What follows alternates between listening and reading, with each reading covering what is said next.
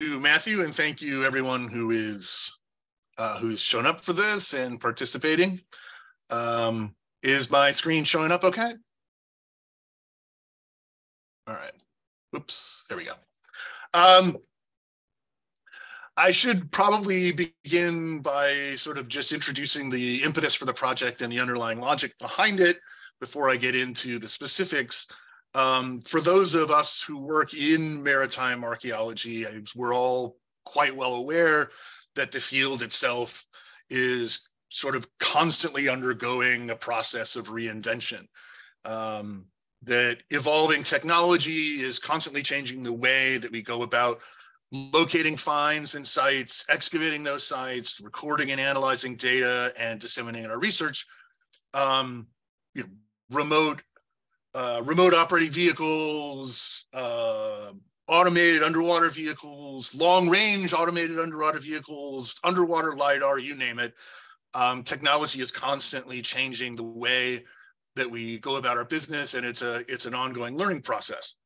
At the same time, the field itself is relatively young. The first sort of theoretically modern underwater excavation dates only about back to 1960, and so every single new excavation adds substantially to our body of knowledge, and so sometimes it feels as if we're undergoing a paradigm shift on a virtually weekly basis. The project I have right now was sort of conceived as a way of taking advantage of two different contributions to underwater archaeology. The first, on the one hand, taking advantage of emergent technologies, in this case, geospatial data and GIS. And on the second hand, leveraging some new discoveries that are products of ongoing fieldwork. One of the things that I've been fortunate enough to be able to use, thanks very much to the generosity of Dr. Harpster, has been the database created under the auspices of the KUDAR Ancient Maritime Database Project, which is gathering shipwreck data and using it to create a geospatial database for the purposes of analysis. Matthew was very kind enough to share pretty much all of his data with me, and I've been trying to work with that in order to, as part of this project. The other aspect of the project, well, and here you can see sort of for a recent explanation of the model that he's using. There's an article in the Journal of Archaeological Science that describes it in some detail. Basically, the idea is that he's taken what I think is a really sort of clever and elegantly simple approach to modeling maritime activity and connectivity by creating a polygon for each and every shipwreck site or wreck site. On the left, you can see sort of just an example of a polygon. The red is the Kala Kulip or Kulip 4, a Roman era wreck. And then the other points of the polygon are sources for items identifiable in the cargo. And once you gather all of, you get a sufficient number of the polygons using a GIS platform, you can take all of those polygons, overlay them upon one another, and then create all of these overlapping polygons. And by using them, then you can calculate the sections in which they overlap. And by doing so, create imaging and modeling, demonstrating visually the areas in the Mediterranean which show the greatest degree of maritime connectivity. The other component of the project is recent discoveries identifying and chronicling several different sewn boat traditions in the Mediterranean. It's really only been 30 years since definitively the excavations at the Place Jules Verne in Marseille under the auspices of the late Patrice Pommet definitively established and conclusively established and put an end to the debate of whether or not early Greek shipbuilding used sewn plank technology. But since that time, we've been fortunate enough to be the beneficiaries of some wonderful work by various maritime archaeologists demonstrating the existence of two other regional shipbuilding traditions using sewn or lacing or lashing to attach architectural members in ships, one in the Northern Adriatic and the other in the Northwest Mediterranean. And you can see on the diagram on the map there, the red squares are the Greek wrecks that are identifiable as sewn boats. The blue in the Northwest Mediterranean are part of this Northwest Mediterranean tradition, and then the yellow in the Northern Adriatic. The brilliant Giulio Boeto and the late Patrice Pomé recently produced an article in the IJNA, actually, if you're curious about this, outlining the sort of current state of scholarship and our level of knowledge of these three different traditions. And I'm certainly relying very heavily on their work as well. So I want to take a look at, I don't want to dive too deeply into sort of technical details about each different tradition. That might be chasing rabbits down rabbit holes a little too far. But and then nevertheless, I think it's important to lay out some of the sort of more salient characteristics of these three different definitions. And ultimately, the idea of the project is to take these different shipbuilding traditions and put them within the background or even in the context of the maritime connectivity modeling that we get from the KUDAR Ancient Mediterranean database, to try and ask questions about how did these regional shipbuilding traditions develop? How did they evolve, or did they evolve? How did they persist within the context of what we know is clearly a rapidly expanding, increasingly complex maritime trade in the ancient Mediterranean? So the Greek sewn boat tradition has been, as I said, fairly well established since the work of Patrice Pomé in the 1990s. It uses some very characteristic, easily identifiable features, including the tetrahedral notches and a characteristic sewing pattern to attach the strakes to one another. These images are from the Cala San Vicente in Mallorca, on the north coast of Mallorca. You can see the tetrahedral notches. On the left, you can see more or less the wadding over the seams and the stitching to hold it in place. This is an axonometric reconstruction of the Cala San Vicente. And even though the first identifiable wreck that we have is the Giglio wreck dated to the early 6th century, it's pretty clear that even by this time, what we see is the existence of a very well-established, long-running, we find it in sort of in media res, as it were, of this shipbuilding tradition, because all of these sort of features tend to work complementary to one another, and it's simply impossible to believe that they would have sprung up simultaneously without a sort of an extended period of development. So I think we can backdate the period of development for the Greek shipbuilding tradition well back into the 7th and maybe earlier. And here's just a brief list of some of the characteristic features. It's actually a quite cohesive tradition that's easily identifiable by these characteristics. And beginning roughly in the middle of the 6th century, right around 550, with the Pavic-Bornu, we see this shift from about 550 to an abandonment of sewn plank technology to an adoption of a Phoenician type of construction using pegged mortises and tenons to attach the strakes to one another, a process that was ultimately completed by at least 300, evident in the Kyrenia wreck. The whole process by which that happens is sort of a topic for another discussion, so I'll move on from there.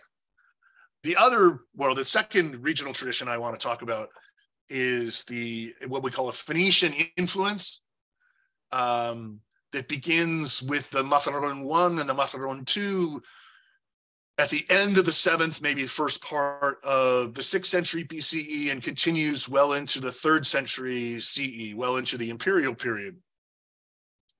The earliest examples are, as I said, the Matharon 1 and the Matharon 2, which use pegged mortises and tenons to attach the strakes to one another, but lashings to attach the frames to the hull. And you can see some images there. And so again, is that those are from about 620 to maybe 580, 570. It appears to be the case that this tradition, evident in the Matharon 1 and the Matharon 2, is a kind of, the general consensus is that it represents a kind of hybridization, a kind of local adoption of Phoenician mortise and tenon construction in local applications, especially, and it sort of makes sense, of course, because we know that the Phoenicians and Carthaginians had a long and lengthy presence in commercial activity in southern Spain from roughly at least the 9th century BCE. From there, we can move to the Benisafulla wreck, which is in the southern shore of Minorca. It does not entirely resemble the Matharon 1 and the Matharon 2, but it's generally thought to be an inheritor of that tradition.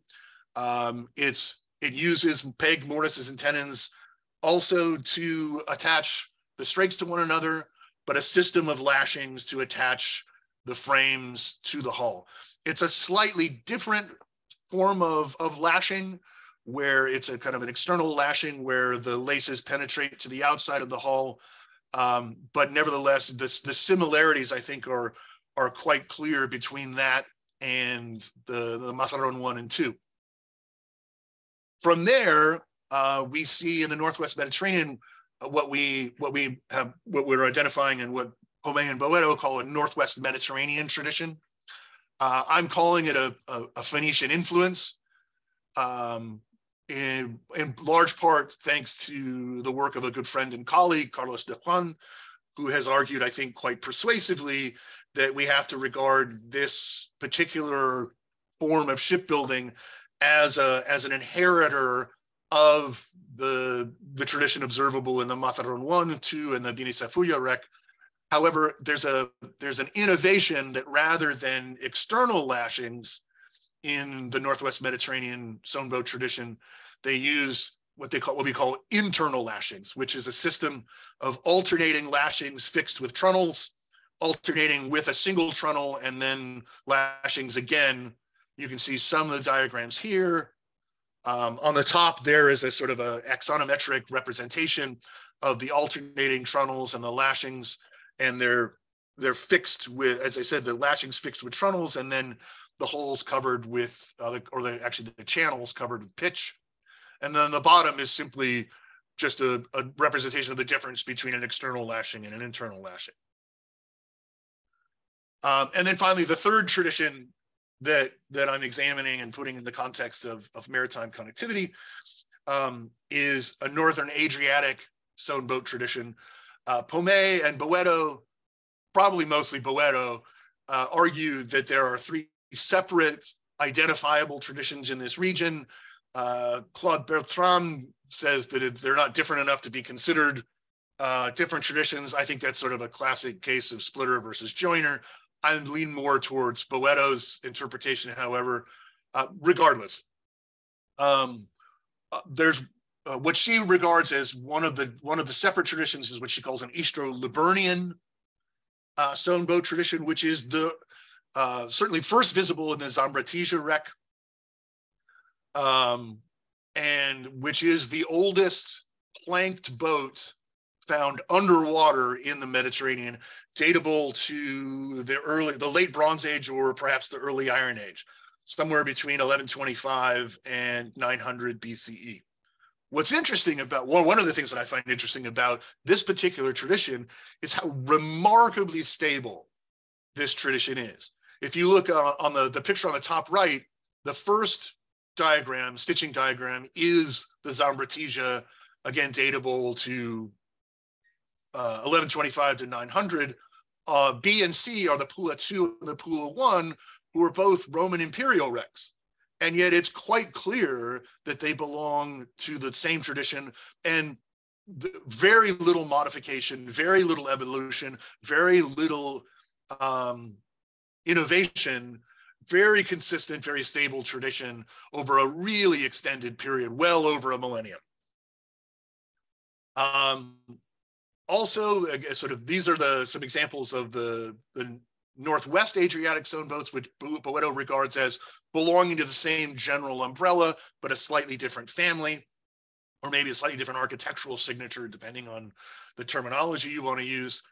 On the top is the Comacchio wreck, and the bottom is the Stella 1. All of these Northwest Adriatic boats are characterized by flat bottom hulls. They have either a plank keel or no keel at all, but they do exhibit some internal variation. On the Comacchio on top, you can actually see, I think, pretty clearly what seems to be echoes of the Greek shipbuilding tradition in the stitching pattern and the lashings of the frames to the hull. On the bottom, you actually see in the Stella 1 a kind of mixed construction where the planks on the flat bottom are held with stitching, but once you get to the turn of the bilge, the strakes are stacked to each other with peg, mortise, and tenons. So that's sort of just a brief review of the different shipbuilding traditions. So now I wanted to sort of put these in the context of maritime connectivities. At first, I want to take a look at sort of the distribution patterns that are evident in the sort of technology and the data that Matthew was generous enough to let me use.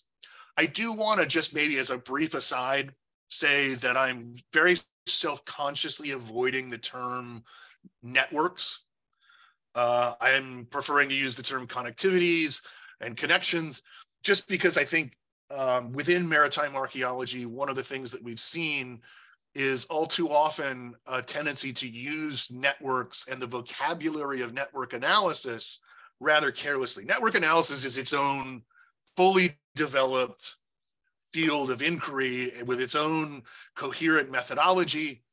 And I think a lot of times in maritime, I mean, not to say that there aren't people in maritime archaeology really using network analysis, but I think there's been all too often a tendency to use the terminology of network analysis without actually using the principles. And so I don't want to pretend to be a network analyst. It's not what I do. Anyway, so taking the data from the AMD, the Ancient Maritime Database, just run really quickly through the period under question. On the top, you can see, these are all broken down by century. On the top, you can see just some trends observable in the data. In the 6th century, pretty clearly connections between, say, mainland Greece and probably the Bay of Naples, as well as Etruria and central Italy. Also, Northern Africa, along with Sardinia and Corsica and Etruria and central Italy, obviously the result of Carthaginian economic and maritime trade during this period. Moving to the 5th century, we see still, I think, some activity from Carthage, maybe also some from the Levant with the Phoenicians, and then a fairly intense node or area of connectivity representing, I think, a pretty strong connection between mainland Greece and Magna Graecia, the Greek colonies in Magna Graecia. And then as we get to the 4th century BCE, we see sort of increased connections between Greece and central Italy, as well as Tunisia or Carthage, as well as some production from sort of farther east, or sort of farther west in North Africa, but really the entire Western Mediterranean becoming a much more integrated area of connectivity, with also Sicily playing, I think, a pretty major role.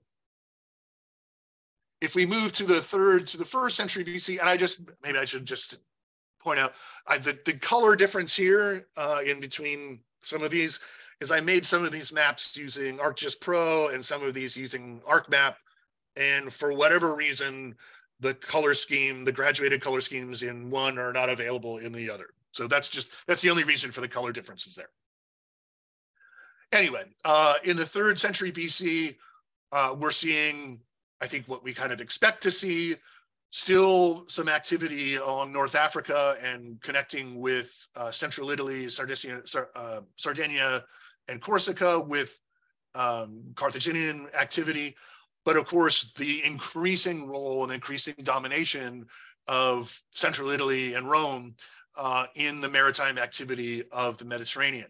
And this trend actually continues, obviously, in the 2nd century BC and and then, of course, picks up even more in the 1st century BC. But what I find really interesting here, and what I didn't expect, is that if you look in the 1st century BCE, really a kind of intensification of maritime activity in the Northern Adriatic. And I'll pick up on that in a little bit later. As we get into the sort of the turn of the Common Era, we see once again something that we probably should already expect, a really growing level of participation in maritime activities stemming from the hugely productive agricultural centers and mines of southern Spain. A lot of activity and connection between sort of northeast Spain with Tarraco and the wine production centers in Tarraconensis wine. And so the Western Mediterranean being sort of this hub now involving the Iberian Peninsula. That continues well into the 2nd century BCE, or 2nd century CE, excuse me. And then in the 3rd century CE, we see a phenomenon with which I think most Roman historians are well familiar, namely the sort of evidence of the crisis of the 3rd century, where the production coming out of southern Spain begins to decline precipitously, and North Africa becomes this hugely important production center where we see all the distribution of African red slip pottery, African olive oil, and it's the point at which we see all of these African goods being spread throughout the Mediterranean. Heading into late antiquity, in the 4th century, again, sort of these patterns are not all that surprising.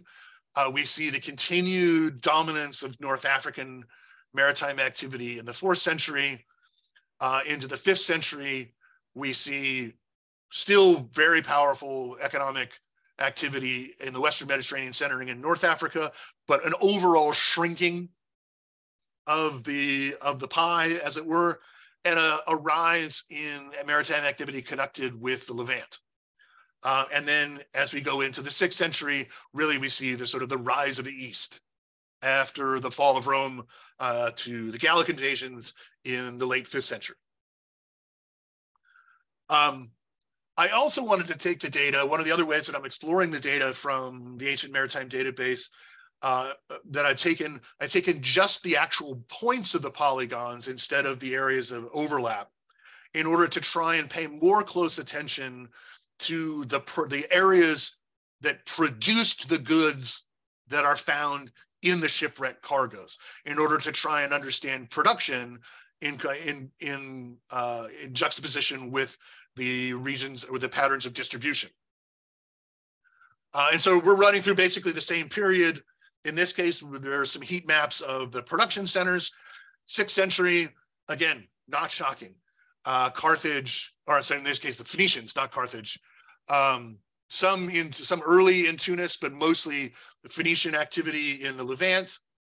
In the 5th century, still a lot of Levantine production, but growing production in Greece and the Greek mainland. And then by the 4th century BC, we see a real step up, a real increase in production, both in Greece and the Aegean, especially Crete, and also rising levels of production in central Italy, probably Etruria. As we move into the 3rd to the 1st, we see that pattern largely continuing, but intensifying. Less production in Levant, certainly big levels of production in both Lazio, in Latium, and in Etruria, as well as continuing production in Greece and Crete. And then, of course, the pattern develops as we would expect, declining levels of production in the East, in the Aegean, and really a sort of a dominant role played by central Italy. And then by the 1st century BCE, I think we see really a sort of a confirmation of the modeling in the distribution patterns and the maritime connections, that we see again a sort of a separate sphere of production on the Adriatic coast of Italy, sort of corresponding to that level of shipping maritime activity in the Adriatic. And as I said, we'll pick up that theme a little bit towards the end. As we get into the turn of the Common Era, again, a lot of these patterns are sort of echoes of what we already saw, the declining role of central Italy and the increasing role of production centers in Tarraco in the northeast coast of Spain, and then Betica in the southern Spain. But still, once again, in the 1st century CE, we still see northern Italy, but also the Adriatic coast of Italy as a site of production. As we go into the 2nd century, declining production in southern Spain, but still significant levels, and of course, growing production in North Africa, a trend which continues into the 3rd century CE, as we can see, where North Africa, again, becomes this really hugely important seminal area of production for the rest of the Mediterranean. As we get into late antiquity, we see again the same basic pattern, but this time relative to production. North Africa, across the entire region of sort of what's modern Algeria, Tunisia, Morocco, these huge levels of production from North Africa that starts to decline in the 5th century CE, increasing production in the East, and Italy becomes essentially a region of consumerism, if a major, not really even a major player in the economy of the Mediterranean at all. And then by the 6th century CE, we see the East dominating once again. So what does all this actually mean? Like, how do we actually, or how am I tying in these patterns of shipbuilding development with these economic patterns observable in the data modeling?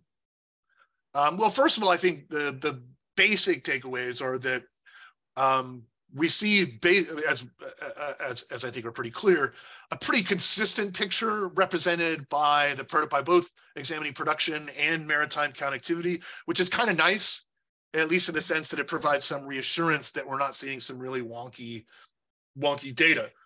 Also, that the overall picture or pattern of developments are pretty consistent with what we already know about the general historical trends, which again is also, I think, pretty reassuring in terms of the reliability of the data, that we're not seeing anything that really stands out as particularly anomalous, and it increases, I think, the level of trust that we can have in the data and the data modeling.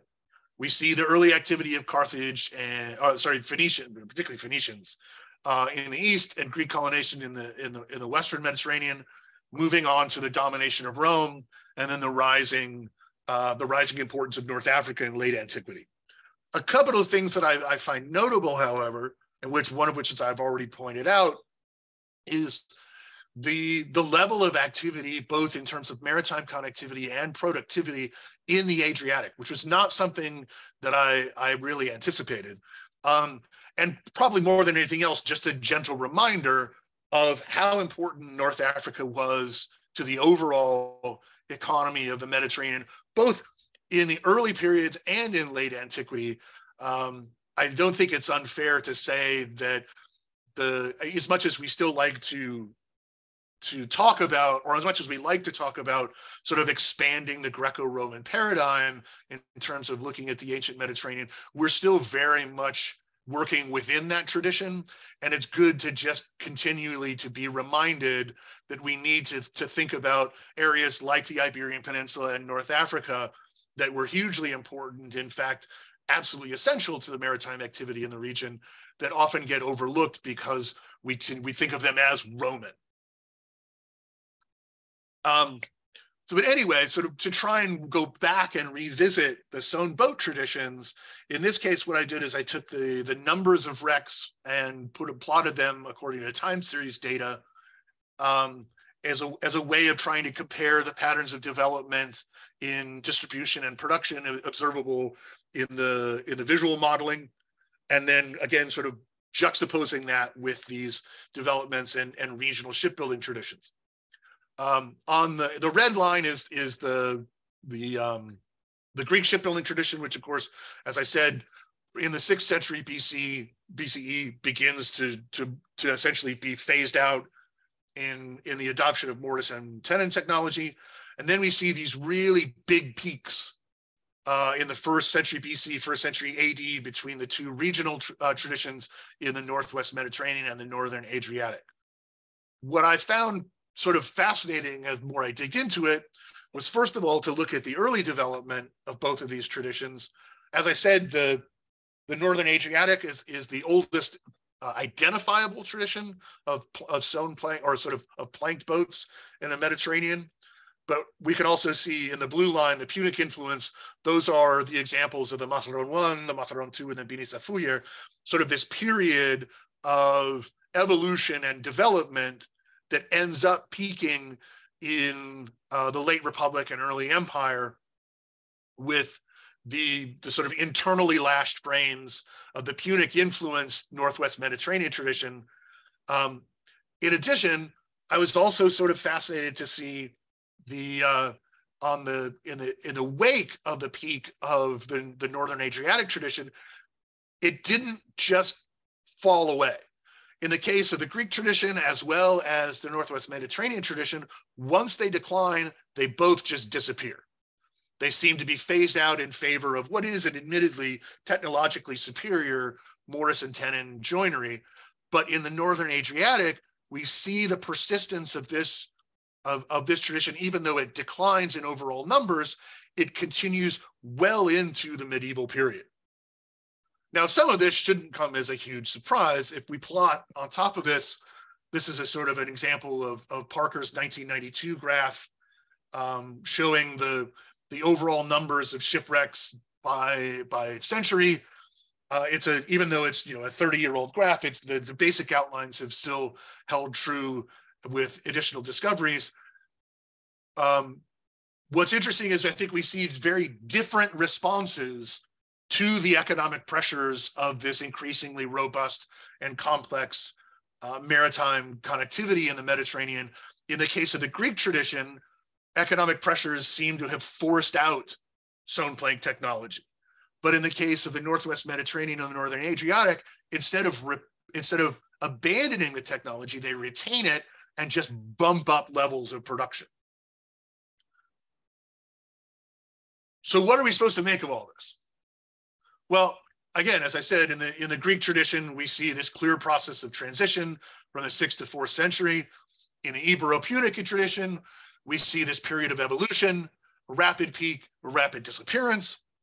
In the Northern Adriatic, we see a very lengthy, very static tradition in terms of the technology, but in a sharp increase in numbers in the late Republic, early Empire, but really a maintained tradition, a coherent tradition that maintains from roughly the late Bronze Age into the medieval period, a really extraordinary, stable technology.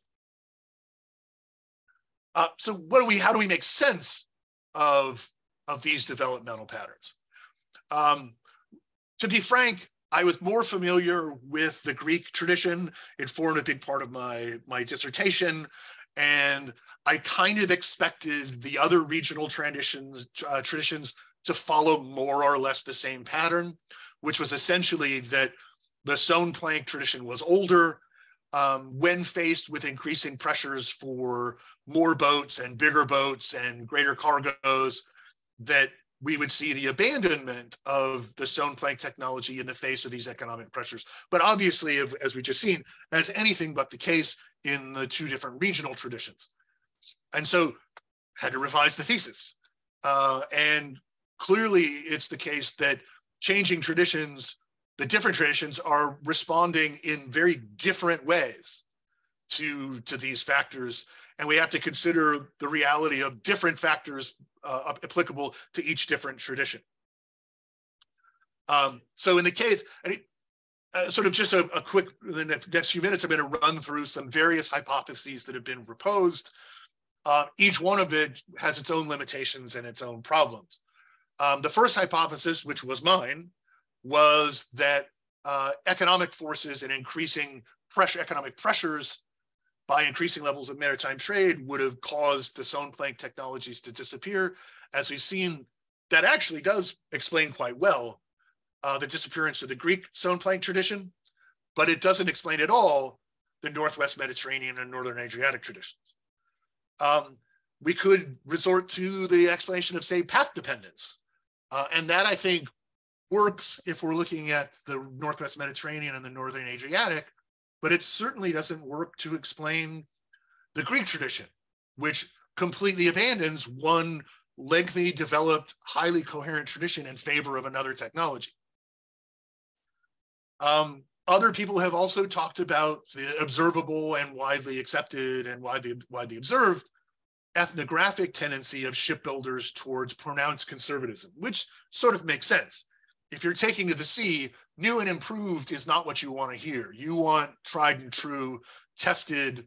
It's the kind of technology that that enabled your dad to go to the sea and come back home, his dad to go to the sea and come back home.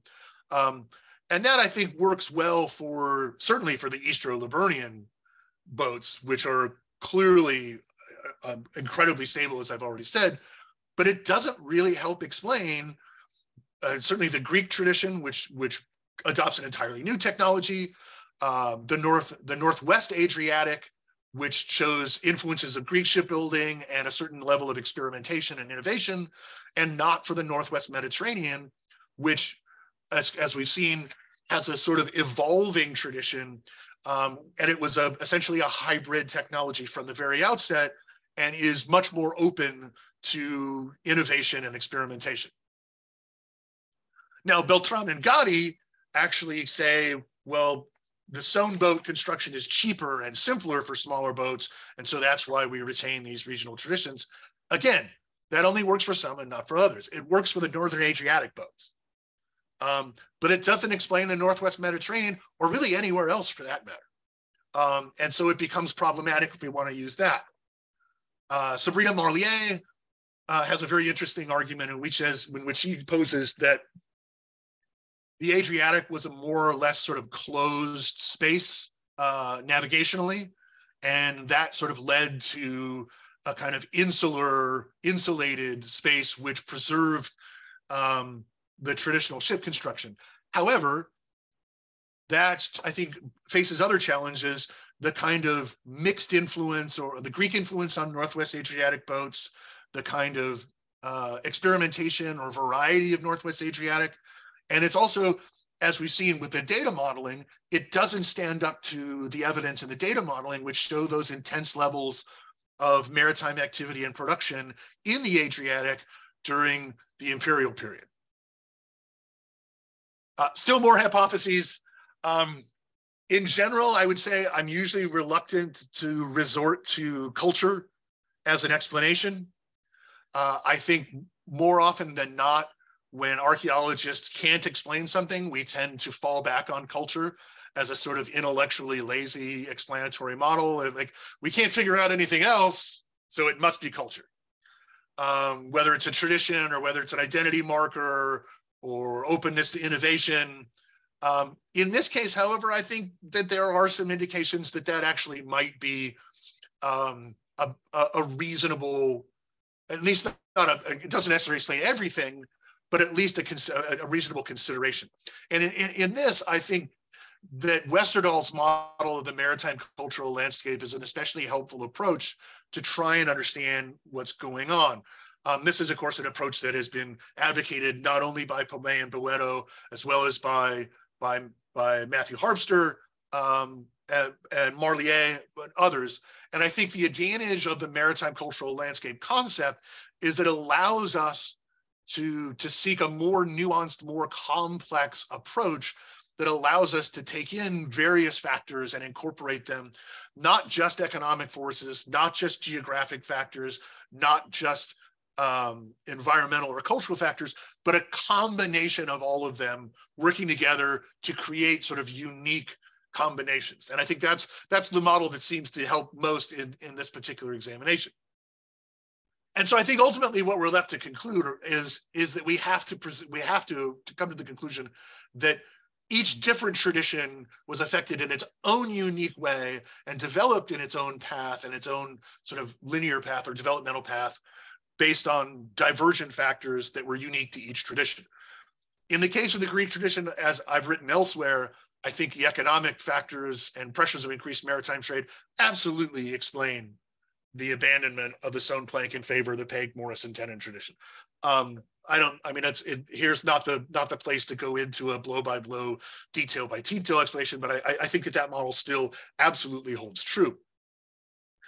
In the Northwest Mediterranean, I think we clearly see, as I've said, from the very beginning, a kind of receptivity to evolution and innovation and experimentation, but also influences of geography. One of the things that we see in the area in which the Northwest Mediterranean boats are most prevalent is coastlines in which there's a lot of shallow water ports, a lot of riverine navigation, and so it's sort of maritime, fluvio-maritime kind of transport. And we see this also in many of the Northwest Mediterranean boats that are very flat-bottomed, clearly intended to navigate through riverine navigation. And in the Northern Adriatic, much of the same kind of geographic conditions. Not a whole lot of deep water harbors, a lot of riverine and lacustrine navigation, as well as, I think, as opposed to the Northwest Mediterranean, a much greater degree of ethnographic conservatism. Now, I should say that, this project is not in any way complete. I'm still in the process of working on it. I'm looking at different ways to model the data. I'm adding data to the database in order to create the ability to customize date ranges, which I think will help look at some of the periods of more intense activity, so that we can look at something like the 1st century CE, which is this period of really explosive growth, and break it down into sort of smaller periods of time to see whether or not there's differences between the first half of the century and the second half, or the first quarter and the second quarter. I also think it would be helpful in some sense to try and run the data through a network analysis software platform like Gephi or something like that, to try and visualize the kinds of connections in a sort of a more overt way, the levels of connectivity, and to really sort of establish more, maybe some regional connections. I should also say that there have been some challenges with this project, some of which are anticipatable and foreseeable, and some of which I think it comes something of a surprise. Certainly working with a database that somebody else has curated is always difficult because their organizational principles are not necessarily yours. I will also say that some of the challenges have been a kind of illustration of the Dunning-Kruger effect. I am not an expert in graphic information software. I'm familiar with it, probably just familiar enough to overestimate my own abilities to work with it. And so it has been a bit of a learning curve just in using the software and processing the data. That all being said, I want to sort of leave with some of the sort of big picture takeaways. And these are not especially controversial, but I think illustrated by the data. First of all, that the efficiency postulate is often overstated. The kind of build a better mousetrap notion that more efficient, more advantageous, improved technology should always replace more outdated, less efficient technology is really not the way that the world works. And in fact, those of us who live in a region of the world that still measures distance in feet, yards, and miles, and volume in cups, pints, quarts, and gallons, know very well that efficiency doesn't necessarily always mean that we're going to adopt the new approach. Secondly, I think it's tempting to always look for monocausal explanations, and I myself am an example of falling into that trap. But the reality is that in the ancient world, in archaeology, the explanation is almost always much more complicated than we tend to believe. And sometimes it's a function of the lacunary nature of the archaeological evidence that it presents itself as sometimes being soluble through a monocausal approach, But I think we need to sort of remind ourselves. These are some of these lessons that I think we kind of continually need to remind ourselves, that we need to constantly be on the lookout for more nuanced, more complex explanations. And finally, not finally, but second to last, maybe penultimately, archaeology often tells us what happened, but sometimes it's a difficult process in trying to figure out how it happened, or especially why it happened. And then finally, the importance of continued research. Putting together a picture of the ancient maritime world in the Mediterranean is a process much like trying to put a puzzle together, where you've got a 500-piece puzzle and you've got about 7 pieces to put it together with, no cover of the box and no corner pieces. And so we need to continually continue to do work to fill in those gaps, and continue to excavate, continue to publish, and continue to do research. I want to thank you for your time and your attention, and I want to thank all of the people who contributed to putting this together.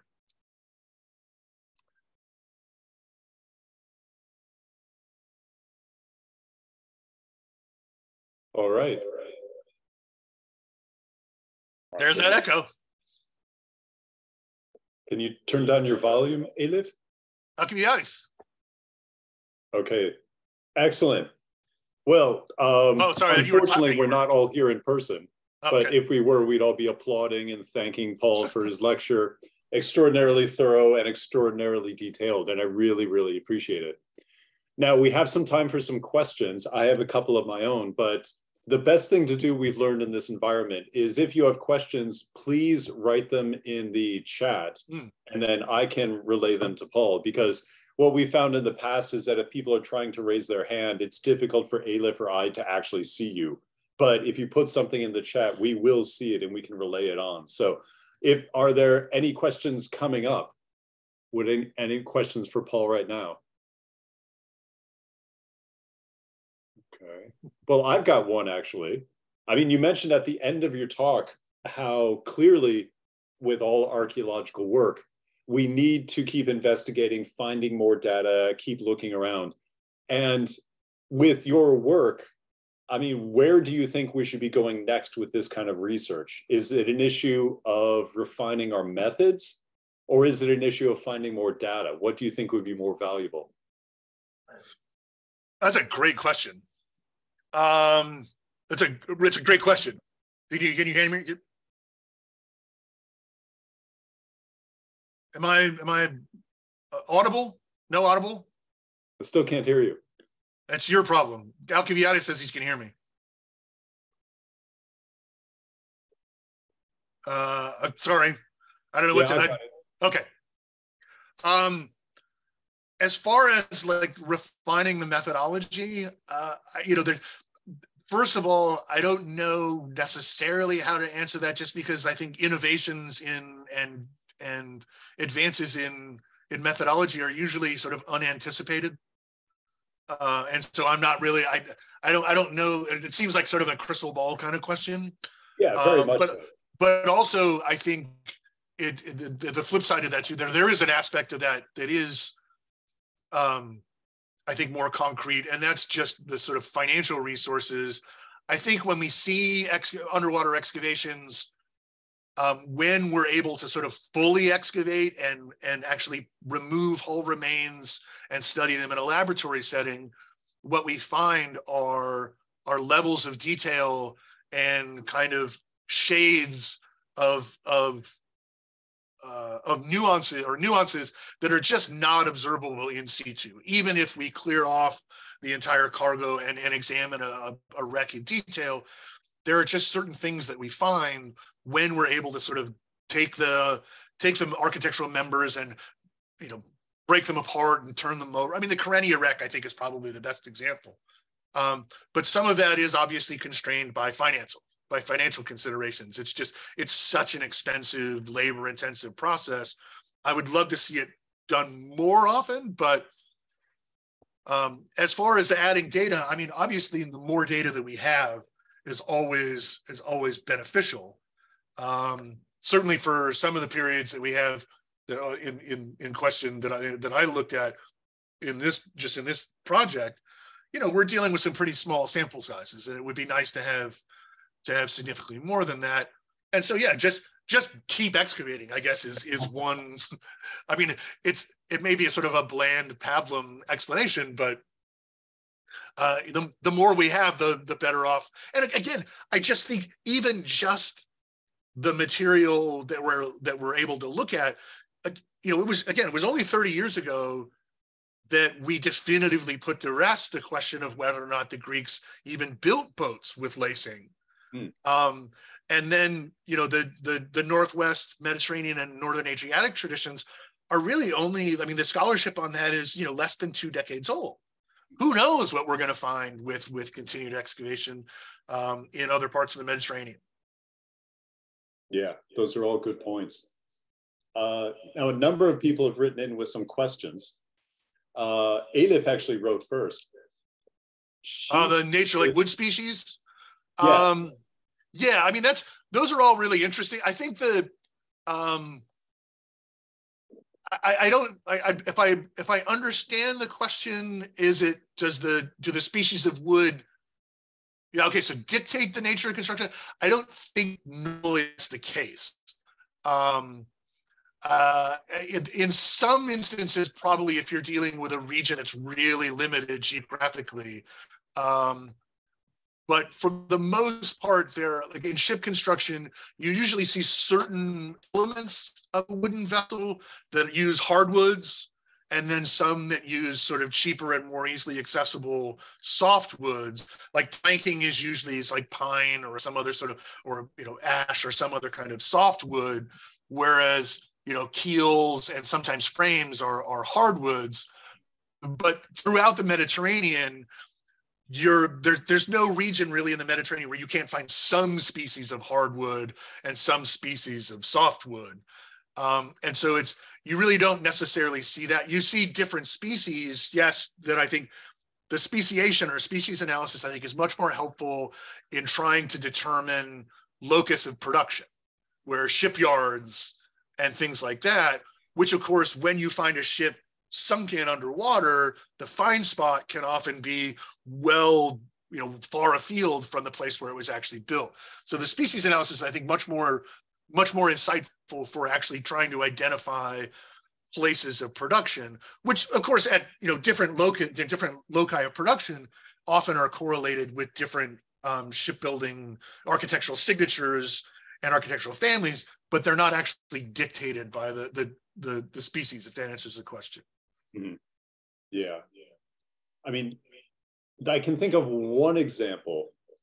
There was a story that after we have the arrival of Islam and the Arabs into the Mediterranean in the 7th century, they had this kind of local myth that the water in the Mediterranean was different than the water in the Red Sea, the Persian Gulf, the Indian Ocean. And so as a result, they thought they had to build the ships in a different way. But yeah, I'm not familiar with that. Yeah, but that's just something coming through like the preserved written tradition. I don't know if it was ever actually manifested. Yeah. Yeah, I don't. My understanding of the evidence is that I haven't seen anything that suggests that the ability to locate different kinds of wood changes the construction method. We do have plenty of references of how far afield shipbuilders would go especially for masts. The wood for the trees used for mast was incredibly important, and we even have references in Homer, in the Iliad and the Odyssey, where Homer talks about, like, you have to go, like, there's people whose job it is, woodcutters going way up into the hills just to locate the right kind of tree to build a mast. I think that becomes honestly, I think it becomes less of a problem. I think Russell Meigs has a great book on trees and timber in the ancient world, and he addresses all of these sort of questions. I think it becomes less of an issue when we get into sort of the Hellenistic and Republican periods and further on, as the sort of maritime trade and the connectivity in the Mediterranean becomes so much more complex and so much more robust that the ability to obtain materials from pretty much anywhere throughout the Mediterranean and even beyond with the Silk Road is so it's on what I mean. The kinds of cargoes, the size of cargoes, the level of transport really would not be equaled for another maybe 1,500 years by what we see in sort of the 1st century BCE, 1st century CE. And so obtaining different species of wood was not really that much of a logistical challenge. If you had the money, you could get it. Yeah, entirely. I agree. Can you see the other questions rather than me reading them? Yeah. So Nancy one says, were cargoes moved from one kind of boat, say a smaller one, to another one for longer? Absolutely. Yeah, I mean, this is something that I didn't really, I mean, I again, sort of, there's always decisions to be made in a presentation of this. This is about I sort of, it's a challenge to sort of take a project of this size into a presentation like this. But yes, we have absolutely clear evidence that what we see in the ancient Mediterranean are sort of multi-level distribution networks and transportation and networks where you see some like certain ships, like big cargo, big ships without oars, just sail-driven ships transporting really huge amounts of goods from one point of embarkation to one destination across large expanses of open ocean. Then you see sort of trans-regional.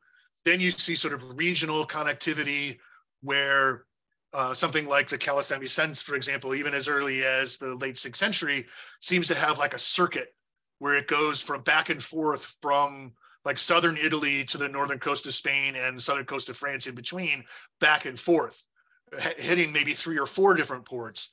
Then we see smaller boats like the Bon Porté or others that have really heterogeneous cargoes where they're clearly doing what the sort of fancy term for it is cabotage, this kind of coastal hugging where it's stopping at every single little port along the way, picking up a couple of things and dropping off a couple of things, and at each port doing that.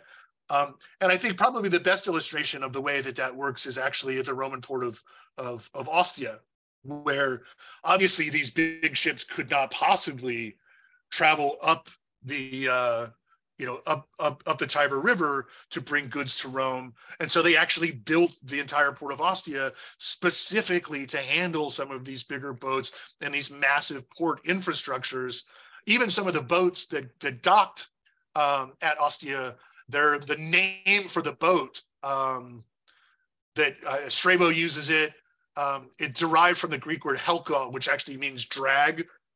And it's a name for a kind of boat that's so big it can't actually sail into or out of a harbor, and it had to actually be pulled into and out of the harbor, where it would be obviously offloaded, and then the goods would be loaded onto either wagons or smaller boats that could go up the Tiber River. So yeah, absolutely, there's those kinds of like multi-level spheres of exchange are absolutely apparent throughout the Mediterranean, even from a very early period.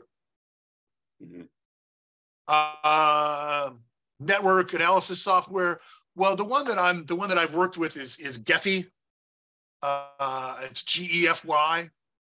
It's a network analysis software that plots and creates sort of abstract visual representations of network connections. I'm sure there's others. Again, like as someone who's not a network specialist in network analysis, that's just the one that I'm familiar with. So I mean, I'm sure you could find others. Comparisons to the situation in the Black Sea. I would love to see more. This is sort of going back, touching on the point of like more excavation. But I just don't think we have enough data for the Black Sea. There's the Aurelian wreck is one that is sort of illustrative of the Greek shipbuilding tradition. That's on the southern coast of the Black Sea, and of course we know we have more than enough literary evidence to know how important the Black Sea was economically and productively, really from a very early stage. Of course, Athens was almost completely dependent on the Black Sea for its food supply, its grain supply. But as far as shipwrecks, we haven't seen enough that are really well excavated.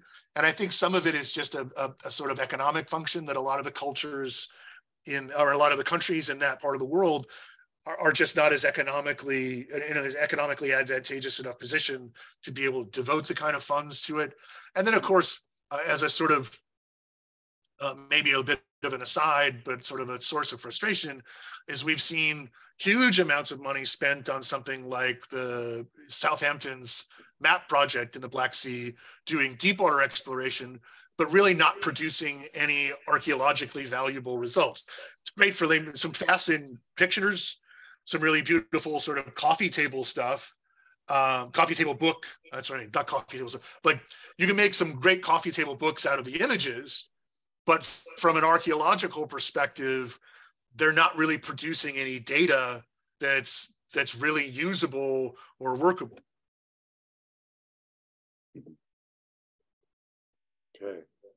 Are there other questions for Paul? Okay. Well, I've got one more if I could pick your brain a bit. I don't think we ever discussed this while you were here. I can't remember. But what always strikes me is something similar to what you mentioned just recently today. And it's that there's an obvious need to continue collecting data and to keep refining our models, so on and so forth. But what I wonder is if we can kind of predict what will happen in the future, because as we collect more data, we find that we have to divide up our construction typology of ships into finer and finer gradations. We started off with, say, 2 versions, and then we have more data about sewn boats. So then we got 3, now we have 5, soon we'll have 7. And so, I mean, what do you think the long-term result will be? Do you think we'll have a very detailed typology of ships? Or do you think we'll simply find that there was actually no organization to this construction in the past and people just built what they could? I would lean more towards the former than the latter of that hypothesis. I think we're already sort of seeing some of the details and the outlines emerge. I think where we've seen, particularly with a lot of the Roman era wrecks, the Republican era and imperial stuff, because we have more, obviously a bigger data set, that we're starting to see analyses that are able to postulate actual sort of specific architectural signatures that are associatable with specific regions. And I think we may even get to the point where if we can continue to do that, we might even be able to get down to the point of discrete shipyards. I don't know if we'll ever. I don't know if we'll get to that point, but as I said, I think we're seeing sort of outlines of that, and if we can get more data, I think we'll continue to sort of refine those outlines. I mean, kind of like the way that sort of Greek pottery, painted pottery does, where they can even establish a particular workshop or a particular school, painted school, even particular hands. I don't think we'll ever get to that point with shipbuilding, especially just because it's such a sort of a team exercise. But yeah, I think we're going to get to that point where we're getting better and better and better at sort of clarifying some of these finite distinctions. Okay. I like that. I'll hold you to that. We'll talk about this in 10 years and see what's happened. Okay. Yeah, that's a deal. Write it down. What's that? Write it down. I will. I'll mark my calendar. All right. Excellent. Now, I don't see any more questions in the chat. Are there any other before we let Paul run away and, go play in the snow? Okay. Well, then I think we've taken up enough of your time. We've certainly peppered you with lots and lots of questions. Once again, I really want to thank you for coming, for your time, for volunteering all of this great information and the presentation today. Again, there is one additional question that I would like I can address. Okay. Is from Genjer that Bosporus currents blocked development in the Black Sea. Mm-hmm. I'm not aware of that. I would say the way that the currents in the Dardanelles work, as I understand it, is that they tend to flow south out of the Black Sea and then retreat. And so that if you're trying to go into the Black Sea, you just kind of have to wait for the appropriate currents. And then if you're trying to sail from the Black Sea down into the Mediterranean, the reverse works. There are just certain times you have to wait for the right current before you can sort of sail one direction or the other. But it's not a kind of thing that actually prevents over the long haul any kind of development or anything like that. You actually even see it today.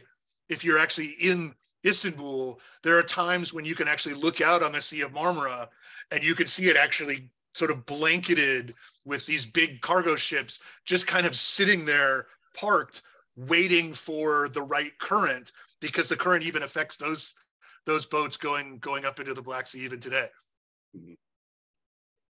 All right. Thanks for that last little bit. I'm glad you noticed that.